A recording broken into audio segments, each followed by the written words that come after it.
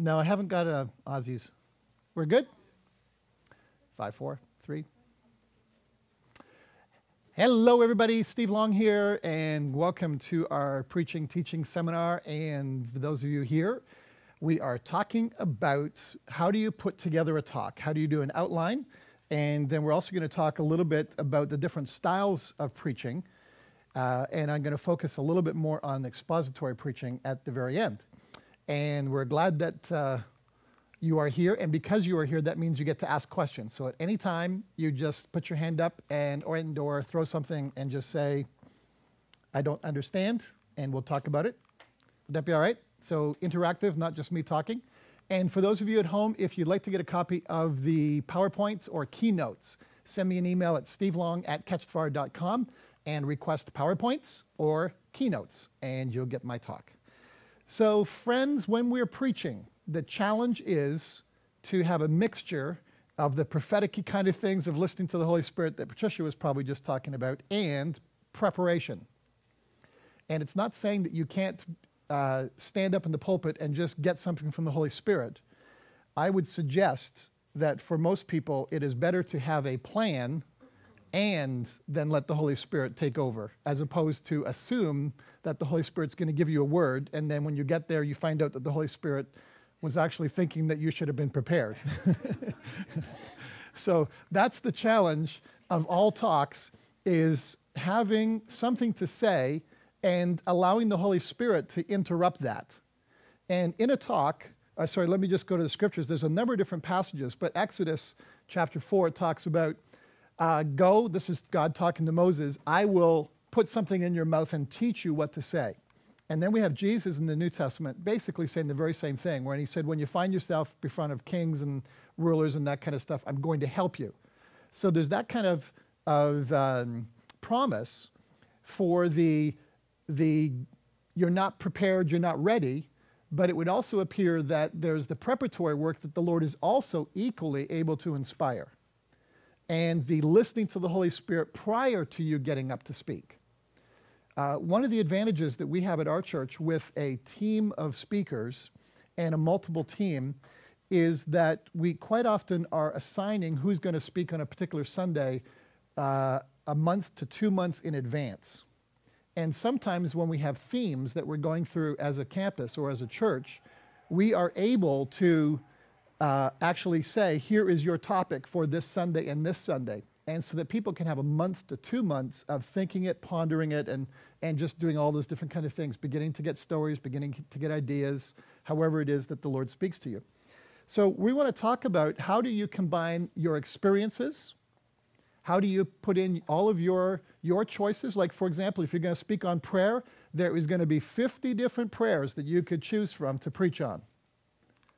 If you're going to use an example of a prayer, you can have the Lord's Prayer. You can have Paul's different prayers that he wrote at the beginning of every one of his epistles. So at the beginning of Colossians, there's a prayer. Beginning of Ephesians, there's a prayer. Beginning of Thessalonians, there's a prayer. You've got David's prayers. You've got Abraham's prayers. You've got generational prayers. You've got deliverance prayers. So if you're preaching on prayer, you've got a lot of different choices. And how do you figure out which one to do? And God likes to have your stories and your goods and bads. And I think that's a big part of preaching, is people hearing from you how you're putting the Bible into practice. I tend to be a very practical kind of person when I preach, as opposed to a theory person. I like to take the word and say, here's what it means, let's try it. So if we're teaching on speaking in tongues, we're going to teach about it, and then we're going to say, Holy Spirit, come, give us that gift, and let's try to speak in tongues. If we're talking about healing, it's, Holy Spirit, would you come and heal people now? So I tend to be that kind of speaker that we're going to do those kind of things. My best talks are the ones where I tell stories. And as you have more opportunities to preach and more chances to live, you're going to gain stories. And so I look at even negative things that are happening in my life, and I'll say to Sandra and my kids, oh, that's going to be a great sermon. Because it's a story, and I've got another story. And if nothing goes good for you or nothing goes bad for you, you're just having a bland life, you got no stories. So you can preach from victories and you can preach from defeat. Yeah. You can preach both ways. And the truth is that the people in your congregation that are listening to your sermon, they're going to be having victories and defeats as well. And so I would say the best sermons for Steve Long is when I take a passage of Scripture, explain it, and now put Steve Long into it. Make it, this is me, this is my life, this is what I've learned, pass those kind of things on. Next, we're going to talk about how do you prepare?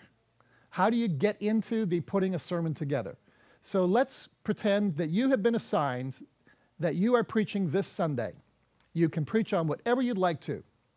So let's say you know this 3 weeks in advance, that Sandra Long is going to be preaching at the airport campus. Did I tell you you're preaching this Sunday? Okay. I didn't, because you're not. I am. Yeah. So as of now, I do not know my topic for this Sunday. I haven't heard from the Lord yet. So I need to be beginning to ask that Monday, Tuesday, Wednesday, early in the week, as opposed to Saturday during the second intermission of the hockey game.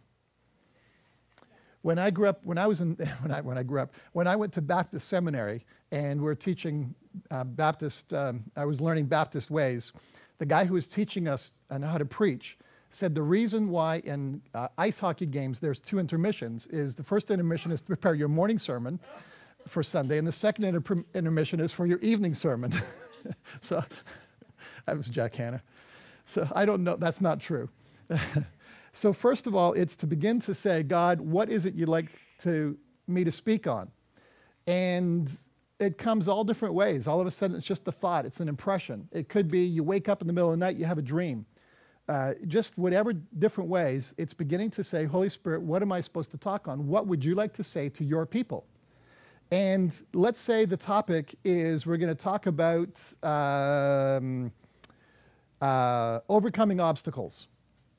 And so it's like, okay, we're going to talk about overcoming obstacles. Where am I going to draw my text from? Where am I going to base this in the Bible?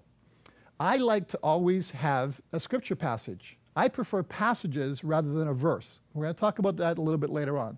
I tend to be more of an expository preacher, even though it may be a topic. I'll define expository by you are giving an exposition. You are giving a unfolding of what the passage means, verse by verse, word by word. In some cases, you're explaining a passage and expositing it. Is that the right word? You're giving an exposition. You're bringing it out so that everyone can see what's going on. I tend to do that even on a topical sermon. So I tend to like to find one passage, stick to it, and find that where all of my points are going to come from one passage. So we'll talk about that a little bit later on. So now I'm beginning to get my stuff together.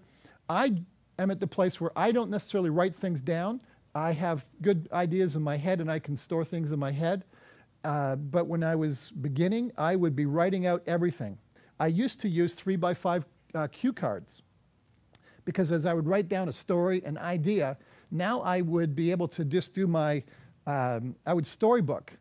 Don't know if any of you have ever taken writing a movie script, but that's how movie scripts are written, is it's all these 3x5 cards, and they'll write the movie on a wall, all the different ideas, and then they're thinking, you know what, we need to put this over here. And so you can just move the card, and all of a sudden, as you got all your 3x5 cards, you can move this story to here, you can move this point to here, and so I would use that as the way that I would do it. I tend to write my notes on laptop now, and I can, again, cut and paste. I can move things all around, is how I do it. So here's the point. Here's how I preach. I tend to like to start, and by the way, when you start, you basically have an introduction. Then you have your content, then you have your conclusion, and your leap into ministry is how we would do it. So you begin it, then you talk about it, then you wrap it up, and now how do we welcome the Holy Spirit? That's sort of those are sort of the different jumps there. I like to sometimes just tell people right out, today we're going to talk about overcoming obstacles, and for those of you that are going to fall asleep during my sermon, here's the 3 points. And I just say it in 30 seconds. When I was in Bible school, one of the preeminent preachers in the 1950s and 60s in Canada was a gentleman by the name of Jack Scott. He was the pastor of Forward Baptist Church on Gerrard Street in Toronto. His church was one of the largest in Canada, And they broadcast at that time on CFRB radio, which is 1010 in Toronto, which was Canada's #1 radio station. More people listened to CFRB 1010 than any other radio station. And his sermons were broadcast live on that radio station. Wow. And he was a great preacher. And I got a chance when I was in Bible school to travel with him. He was the president of the seminary that I was at. And he would always start his sermons. Today, we're going to talk about overcoming obstacles. I have 3 points for you. Point number 1 is this.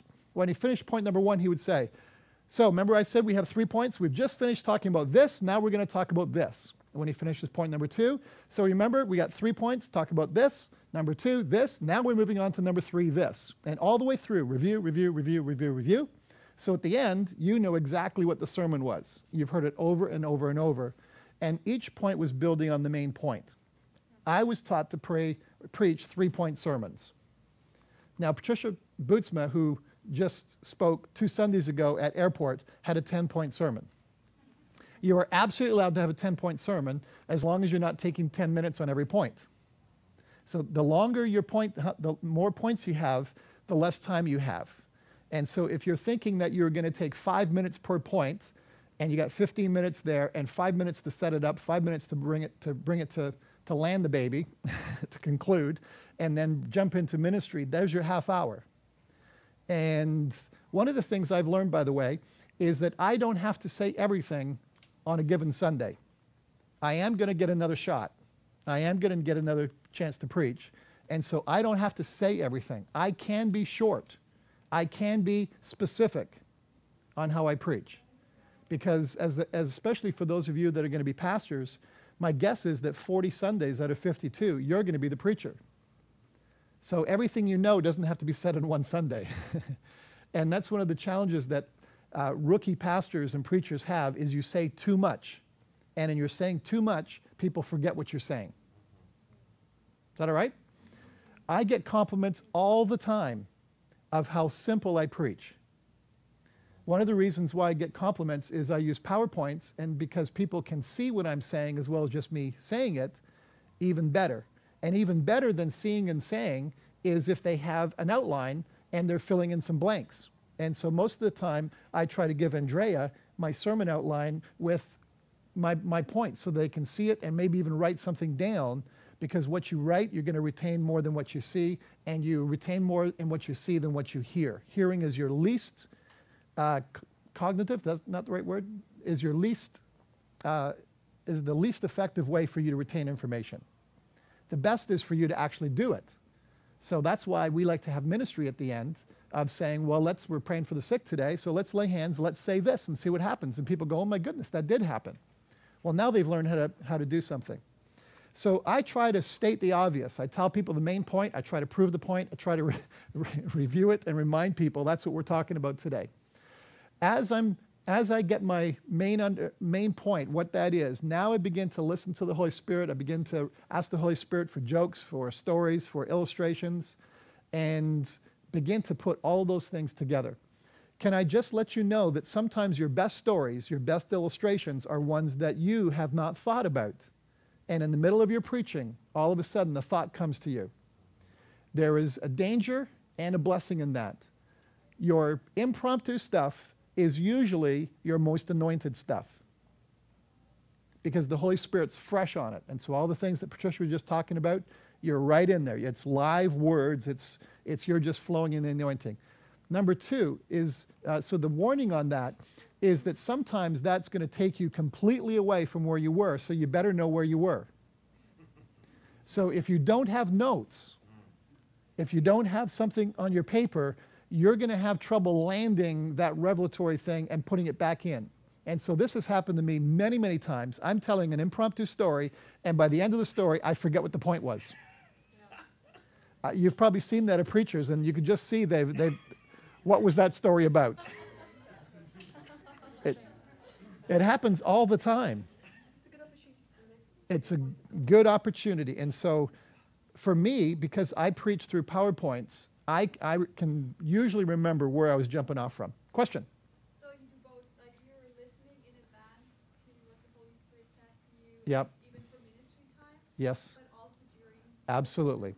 Yeah. How do you do, like, How do you listen in advance and how do you listen at the same time? More the second at the same time. Yeah. It's just flashes that come to you. Like, I'll give you an example. Rob, I'd like you to say a 3-sentence prayer to bless the food at my cell tonight. We're having pie of some sort. I don't know what it is. Can you just say a prayer to bless the food as if we're in our cell? We're thankful for it. Thank you that it will cause us to be happy and healthy. Okay. Now, did he know all that he was going to say before he began that prayer? None of you know what you're going to say when you start. And as you finish your first line of a prayer, your second line comes to you, doesn't it? And right near the end, you've got an inspiration for the next line, and for the next line, and for the next line. That's all it is in your preaching. As you're speaking, an idea just comes. And it's learning, it's practice on this one, friends. It just takes practice.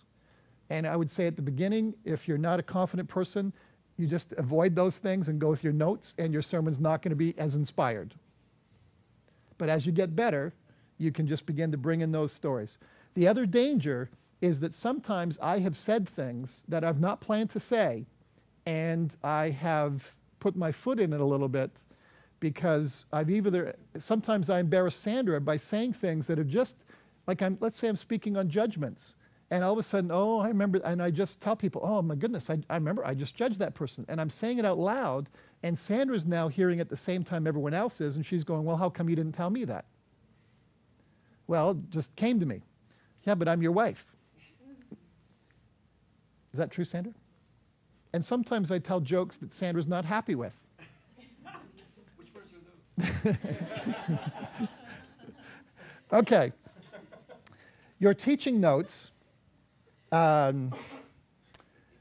think one of the things for our style, for Holy Spirit style preaching, for revival style preaching, is a transition into ministry. This, I think, needs to be thought through. How are you going to jump from where you are into come Holy Spirit? Now, you don't have to have it clean. Like, let's say you've been in a series on the tabernacle of David, and you're talking about the different elements that are there, and so you've got all these different kind of, you got the lampstands, and you got the wash basins, and you're going, okay, all right, so I had I got to preach on the 7 lampstands. Okay, great. Well, friends, I have no idea how we pray this, so why don't we just stand up and say, come Holy Spirit. That's allowed to just say, come Holy Spirit. Better would be, friends, this is about light. This is about God wanting us to be light. So God wants to use every single one of us this week to be his shining lights. Let's stand up. Holy Spirit, would you come and and you just go into an application. Does that make sense on that? Also, what was I going to say there? I'll just keep going. Beware. Any message you teach, the Father will probably test you to see if you believe it.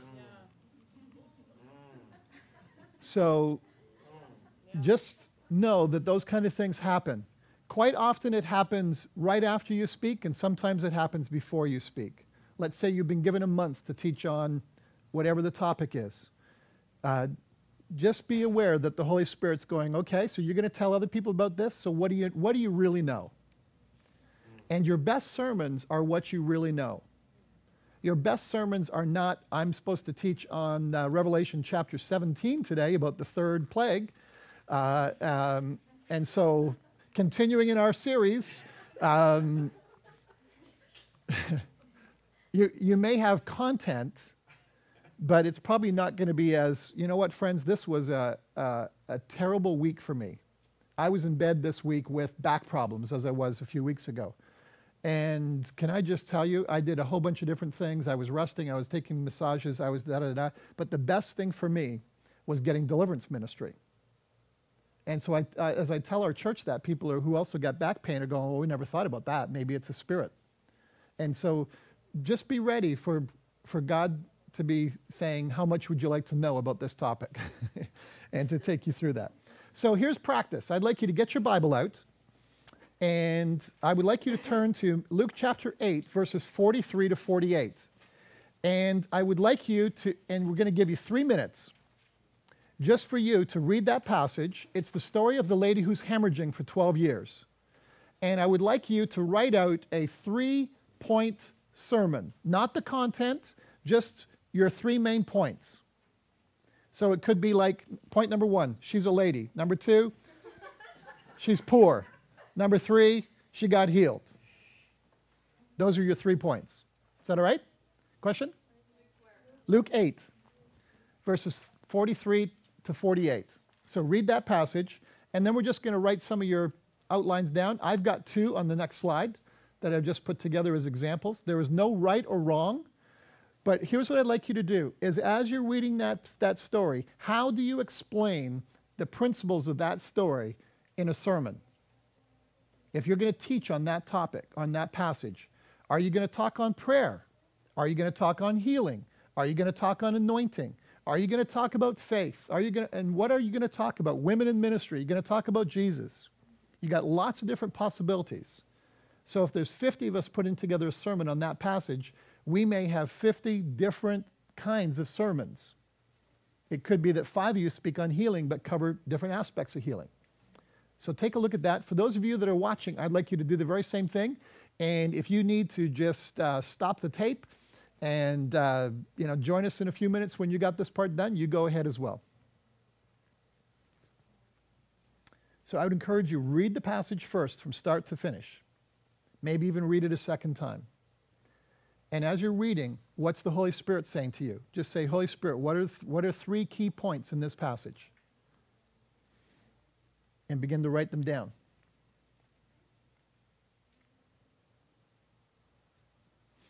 As you get better at doing these kind of things and seeing the scriptures jumping out to you, now you may even get things where it's alliteration, or everything starts with a letter P, and you're starting to get some like poetic stuff that's coming into your sermons, where it's easier to follow. I got 3 points today, and they all begin with the letter P.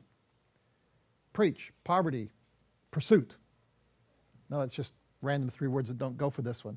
But if you get those kind of things, again, it helps people to remember what you said.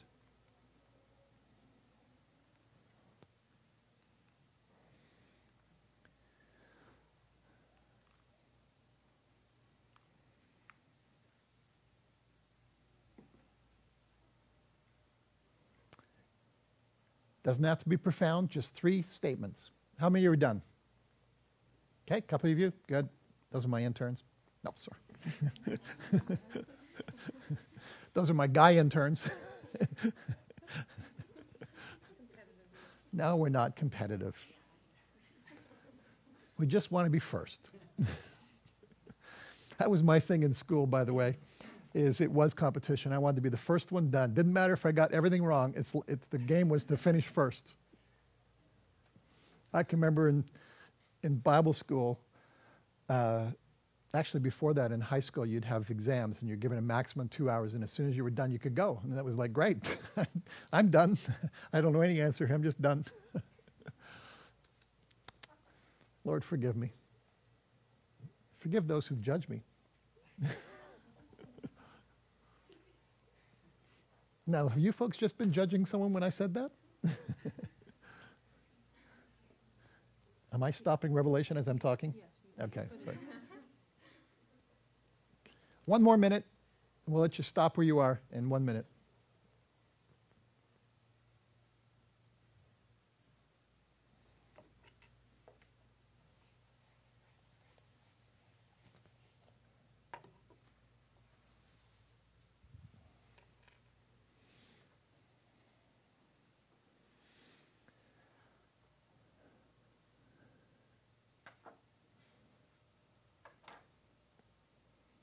Twenty seconds. Dun, dun, dun, dun, dun, dun, dun.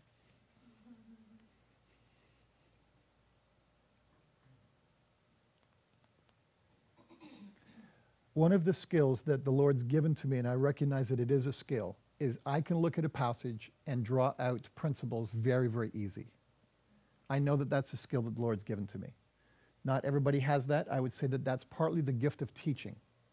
Is a teacher can just see it's this, then this, then this.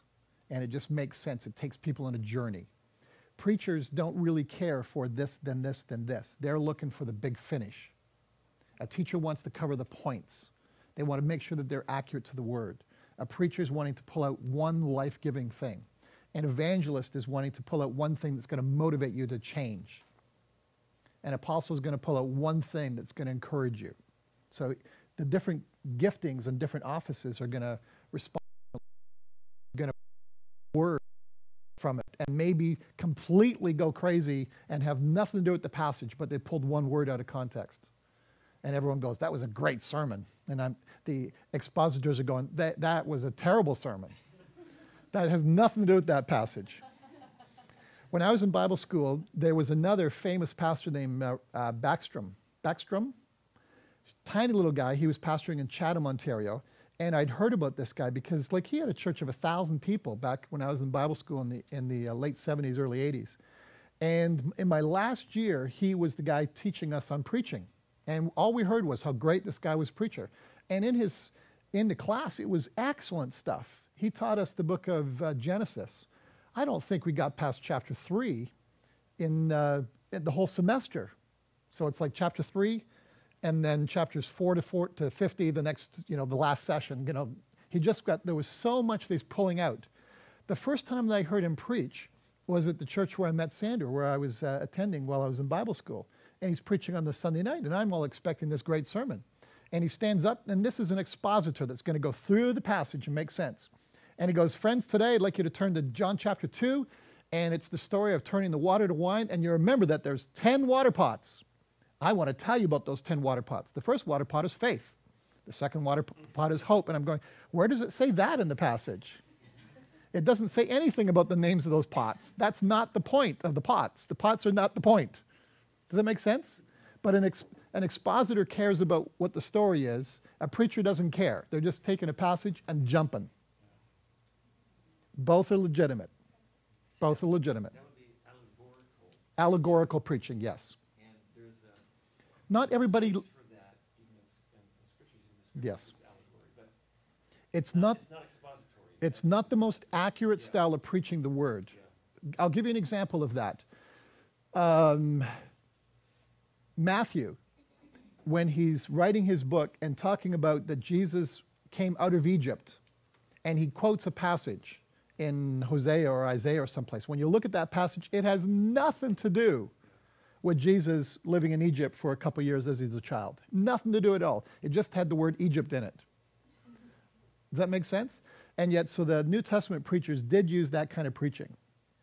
Better would be Peter in Acts chapter 2 when he's talking about the Holy Spirit, and he goes back to a legitimate passage that was talking about that in the last days the Spirit be poured out. Okay, Aaron, since you finished first, what's your 3 points? Okay, so Actually, first of all, what would be your overall theme? I went for our Holy Spirit. Holy Spirit. Okay, let's just stop there. What other topics, general themes did you go with? Faith, okay. Someone else, a different topic? Jesus notices. Sorry? Jesus notices. Jesus notices. Okay, notices. Let's just stop right there. Other ones?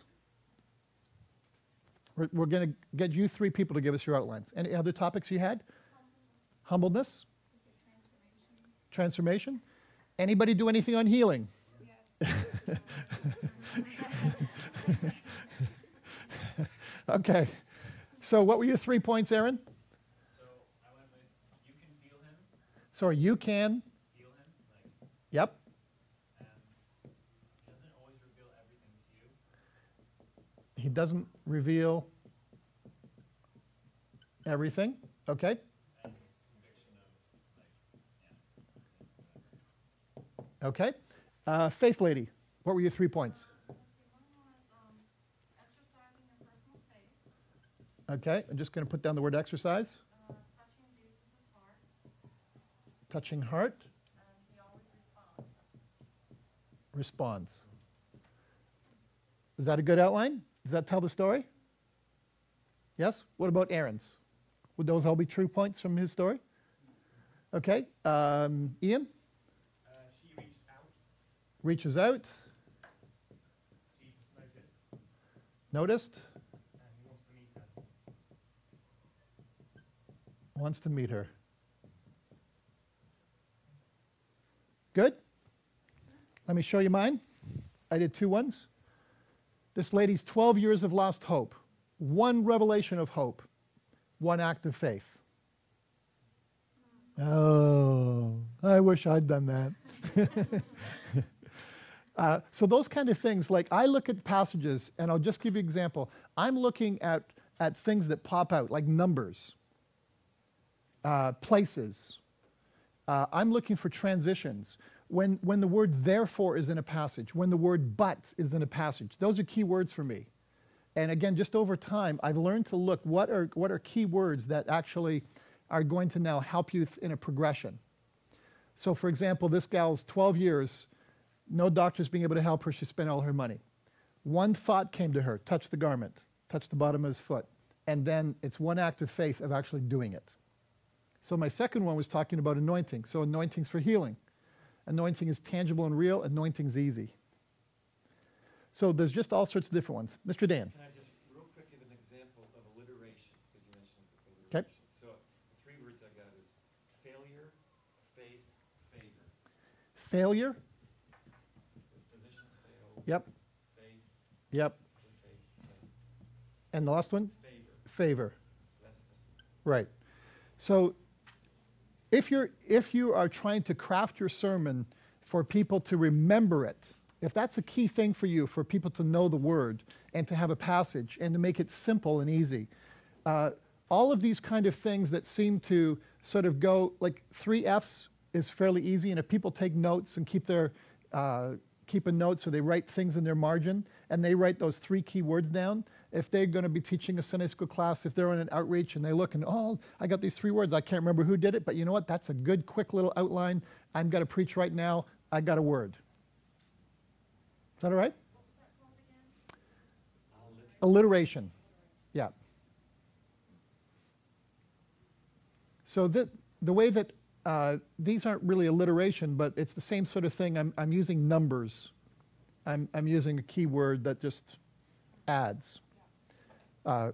Again, for me, that comes simple. I used to, if I have difficulty and I've got, like, say, 5 points and 4 of them are really good, and I can't figure out the last one, I'll use a thesaurus.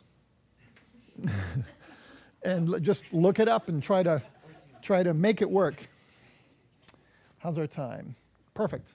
Okay, let's talk about expository preaching a little bit. So this is where you take a passage and you are going to explain the passage, and you're going to go sometimes word for word or word after word, phrase after phrase, sentence after sentence, paragraph after paragraph, chapter after chapter, and even book after book. And the classic preachers that you would be reading about and getting commentaries from, these are people that for the most part preach this way. And they are going into depth. We, as a church, a number of years ago now, John Arnott began to preach every story from the book of Luke. And we just preached until time ran up, and we'd stop right there. So sometimes it's stopping right in the middle of a story. Just ran out of time. We'll pick it up here next week. So the point wasn't to have a fancy sermon. The point was to explain the teaching of the book of Luke. It took us 2.5 years to finish that series. 2.5. When we finished the last Sunday, we had a big cake, and it said, "Goodbye, Luke." I'm serious. That's what we did. We had a celebration. We're finally out of the book of Luke.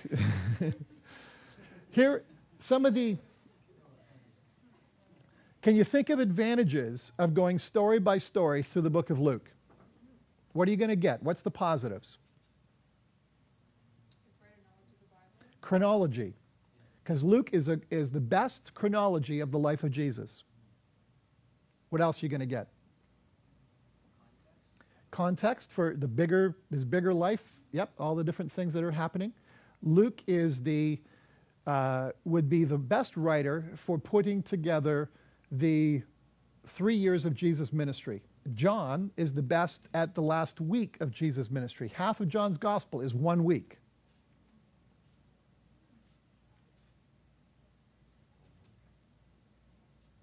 Okay, what are some other advantages? What are the different topics that come up in the book of Luke? For those of you who know the book of Luke. Healing. Yep. His birth, yep. His death and resurrection, Commissioning the apostles. yep. Releasing the 12, releasing the 70. What about some other topics? Do you think divorce comes up? Yes, it does. What about faith? What about, there's just all sorts of different topics that can come up. And so if you're trying to cover the Word of God, knowing that the Word of God is for God's people, and trying to give your church a diet of the Word of God, one of the best ways to do that is simply preach the books and preach going through. The challenge in our day is that people are not as attentive in terms of their attendance in churches. It used to be that everyone was in church every Sunday, and maybe you missed 2 Sundays a year.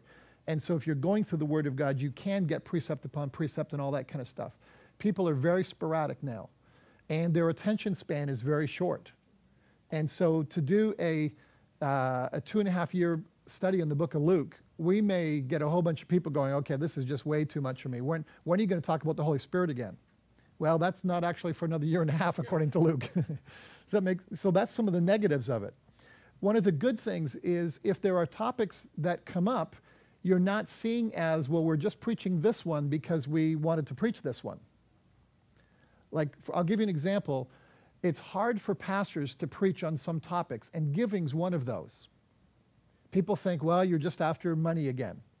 But if you preach through a book and giving comes up, now you can preach on giving. And you're not seeing as you're doing this because you're just trying to get more money for the church. And of interest, for those of you preaching, giving is Jesus' #1 topic. So if you preach the Gospels, you are going to get 4 or 5 talks on giving. Does that make sense? So there's some advantages in that kind of thing. You can be topical in being expository.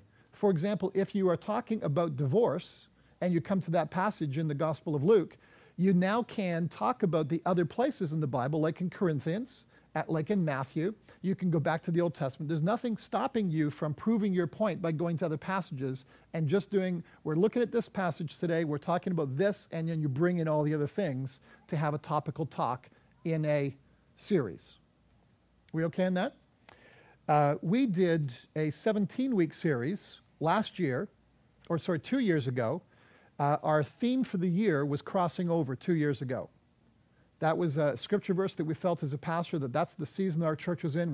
We're crossing the Jordan and moving into possessing, moving into expansion, moving into all those kind of things.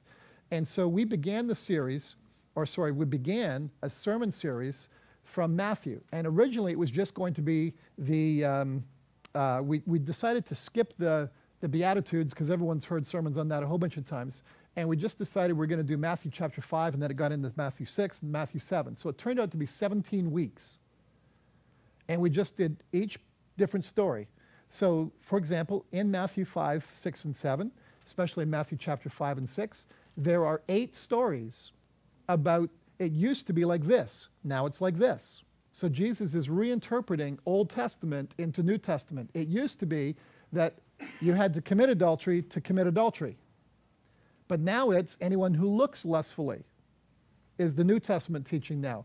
It used to be that, and he just talks about a whole bunch of there's 8 of those that are talked about. And so we just took those one by one. So here's an example. So our sermon series was called Crossing into Kingdom Living. And today's topic is Salt and Light, living a life that reflects God at his best. And it was just 2 verses. So the whole sermon was based on those 2 verses that talk about your salt, your light. And we defined what salt was, we defined what light was, and then, okay, what's Jesus trying to say for me? Well, he wants us to be salt and he wants us to be light. And so that was the series. Then the next one would be the next 2 or 3 verses, and that lasted us 17. Comments, questions before we move on? Okay. Couple things about PowerPoints. I love PowerPoints. I think that PowerPoints help me stay on track as opposed to having my notes. I could have paper notes, but again, as I told you already, I feel that people are better suited to have something that they're seeing. And so I don't have notes. I just use a monitor with this. This is my notes. So if there's no PowerPoint, I can't preach. I could preach, but I don't have my notes any other way. So PowerPoints, what it does for me is it simplifies my sermon that I can only have 1 point per PowerPoint, per page. I can't be too complex. I've got to make it simple. And I'm trying to get it to the place where it's all there that people can see it. It helps me to keep to my notes, and it allows everybody to stay focused, because hopefully every minute, every 2 minutes, you're flipping to a different PowerPoint, and people who are falling asleep, they're re-engaged again. The reason why you tell a story and tell a joke for good preachers is to keep people connected all the time, because people get disconnected.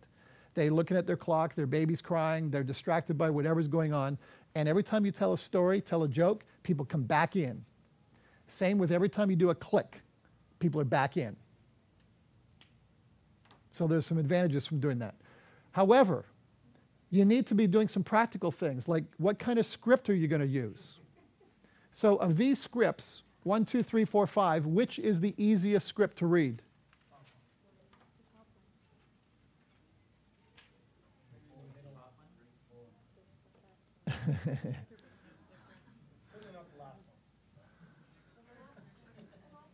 Now, I didn't actually use the easiest one that I use.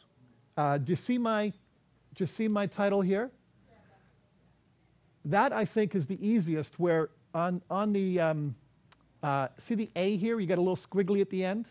See at the T, you got little squiggles. What do you call those? Serifs. The easiest scripts are where there's no serifs.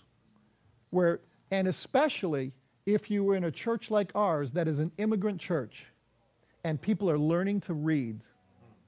Because sometimes they haven't learned that that's an A. They've learned that that's an A. Does that make sense? So coming up with very simple fonts that are easy to see. So it was a little bit of a trick. The top one, in my estimation, is the clearest one. Courier? I'm not sure. There's a number of them that are like that. Next one. Use a font that people can read. We have so many guest speakers that have their notes and give us their notes and put the PowerPoints up, and it's like nobody can see this. For their little screen they can, but nobody else is going to be able to read this. And it's just a waste of time.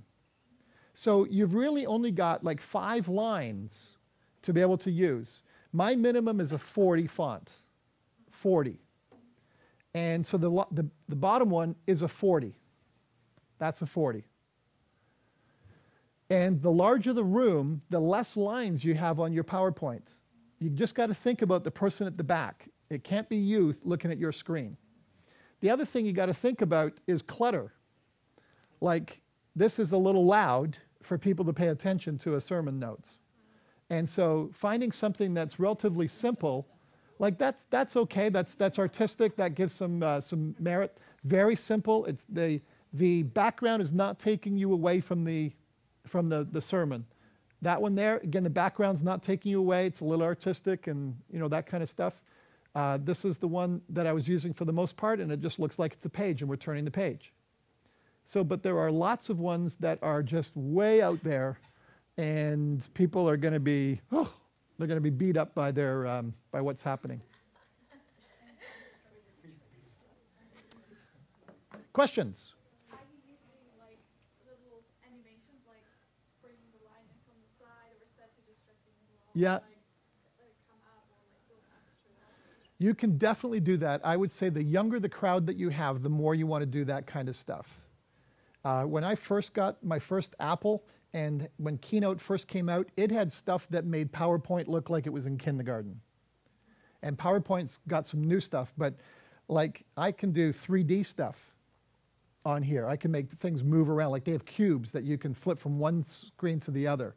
So you can make it almost that's distracting. So somehow you need to do it like where it's okay. So if you were here at the conference this last week, and I did a talk, and I had like a page turn. And so that was nice and cute, but it's like you can have everything dissolves. And it's like, the problem with that The problem of those kind of things for adults is it's taking you out of the spirit and into your mind and intellect again. You want to keep people focused on what's the Holy Spirit doing.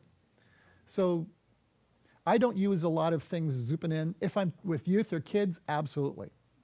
Do those kind of things. I like to use videos as well. Again, if you were here on at the conference Saturday morning, my talk was on being filled with the Holy Spirit, and there was an appropriate video for me to show of a guy who, at his wedding, when the pastor is praying over him in the name of the Lord, name of the Father, Son, and Holy Spirit, and when he got to Holy Spirit, the guy goes, "Ooh," and he just has a Holy Spirit manifestation. If you saw the video, and he's shaking and all that kind of stuff as the Holy Spirit comes on him. Well, that little video said my sermon,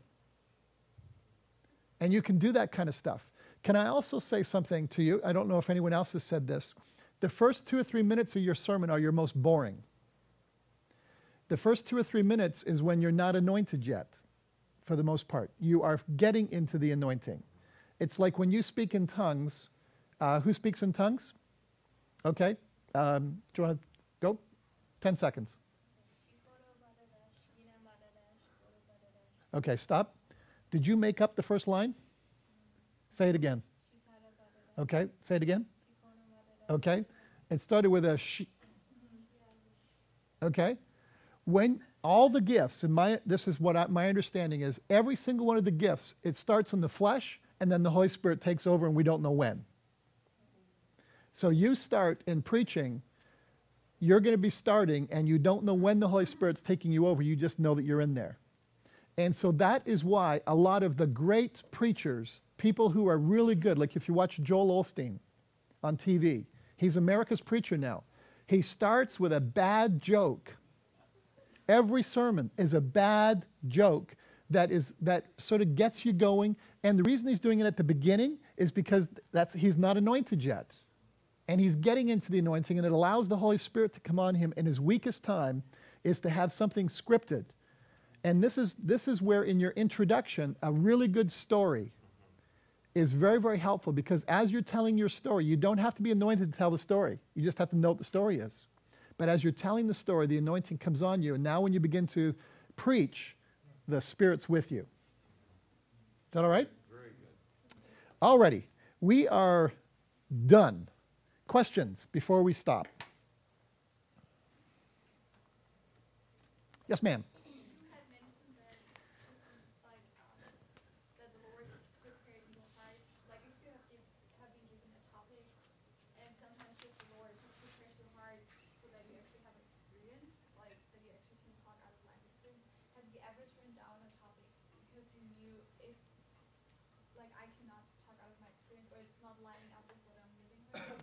Right. So her question was, have you ever turned down a topic because you knew you weren't ready, basically, to give it? Yeah. I would say that happens a lot. Yeah.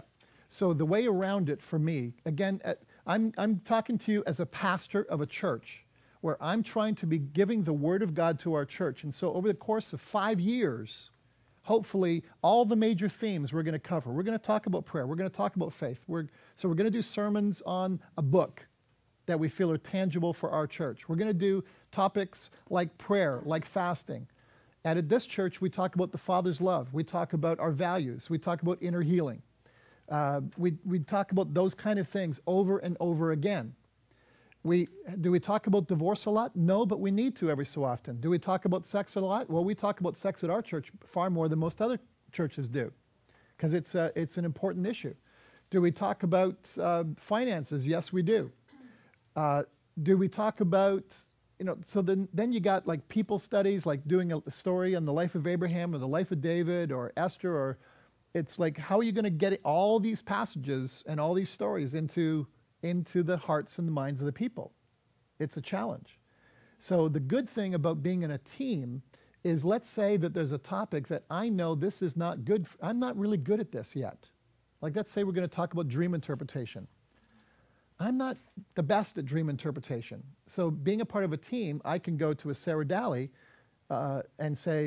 Sarah Jackson. I can go to Sarah and say, Sarah, I know this is really, like, you're good at this. How about you preach on that topic? So the church gets something that's anointed as opposed to something half-baked.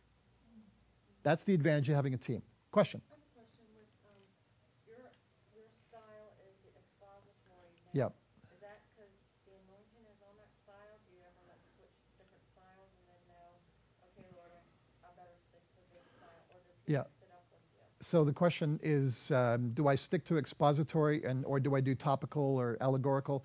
I was trained expository. I'm most comfortable with that. I do like topical. I rarely do allegorical kind of stuff. It's not that I can't, but I'm a teacher. So I think, Dan, in session 1, did you talk the difference between a preacher and a teacher? No. So those are really the two different groups. A teacher wants to take the Word of God and make it make sense to every single person. A preacher isn't really worried about that. They're worried about motivation. They want you to do something. They want you to act in some way. And so a Duncan Smith, for those of you who know Duncan's style of preaching, Duncan is a preacher. I'm a teacher. I'm very happy to explain the Bible to you, and people go, oh, that's how you do it. That's how people come out of my sermons. Oh, well, that was easy. Where Duncan Smith, they come out, come on, let's take the world. You need both. You need both. I am moving a little bit more into the preaching with my role changing. I recognize that my role now is to be a motivator. So I've even noticed that in the last month, that my sermons are much more motivational sermons than they are teaching sermons, because I'm not the lead pastor anymore to campus. I'm the pastor for everybody, and so I'm changing even there. Stand up. How many of you have never preached a sermon before that are in this room? Okay. Only a couple of you. It is all about practice. It's all about just doing it and doing it and doing it. And I don't know if you've heard Billy Graham. Have you heard about a guy named Billy Graham? Yes. And apparently he, at his first time that he was scheduled to speak, he was given like 15 minutes, and he had 2 talks ready to go. And he preached both of his talks in the first 10 minutes and had 5 minutes to spare. He was so nervous that he just cut, and it was just a basket case. Like he didn't do very well. But that's all right. The Holy Spirit was happy for him to practice and try. Sorry? First time I did communion? What did I do wrong? Oh, my shaking, yeah. Yeah. I remember I was so nervous at a baptism once as I was putting the person down. I said, "Drink ye all of it." It was, it was the communion passage. Oh, stars! In my Bible school, we actually went to a Baptist church to learn how to baptize people and what to say, because there was sort of a liturgy of, you know, how to baptize people, how you serve communion. It was the same in every church. So the communion was drink ye all of it, as opposed to don't leave any. Anyways. Father, thank you that your promise is you're going to be with us. That's the verse we looked at in Exodus. That's the verse that Jesus said to his followers as well, is you are going to be with us when it's our turn to get up and say something. And Father, I'm asking that in the preparatory stuff, in the days before we get to preach, the week before we get to preach, the months before we get to preach, that all of the different things that you want to communicate, that we would have ears to hear those things, we begin to value them, begin to think through and use our mind, as it were, as well as communicating in the spirit realm, and just manage things, put things together. And Father, I'm blessing everyone in this room to become a craftsman of putting together talks that the talks are not about you and you looking good. The talks are all about helping people to hear the Word of God, which can change their life. And we bless you as you keep that in mind. This is not about you looking good on the stage. This is not about you selling CDs. This is not about you writing books. This is about you helping God's people to live and to come into freedom, to come into blessing, come into change, to come into rebuke, all the different kind of things that the Word of God is for. And so, Father, I'm asking for your hand of favor on everyone as we go through this process. And bless all the different talks that we're going to be having this week. And Father, in the bigger picture of after we've heard from everybody, may you have a word for us to just say, okay, here's how I've made you. Here's how I'd like you to preach it. Here's your style. Here's your your way to communicate. And so, Father, thank you that even in the different people that are going to be speakers in this series, everyone's going to have a very different way to do it. And Father, thank you that there's no one way, there's no best way, there's just your way. And so, Father, we lift off all the pressure of, well, I can't do this, to say, no, you can do this. The Lord will be with you as you do this. And the Lord will help you to get better as you do this. So, Father, thank you. Thank you for your written word. Thank you for the revelatory word. And may we be able to marry the two. In Jesus' name we pray. Amen. Great. Wonderful. We be done. Goodbye, everybody.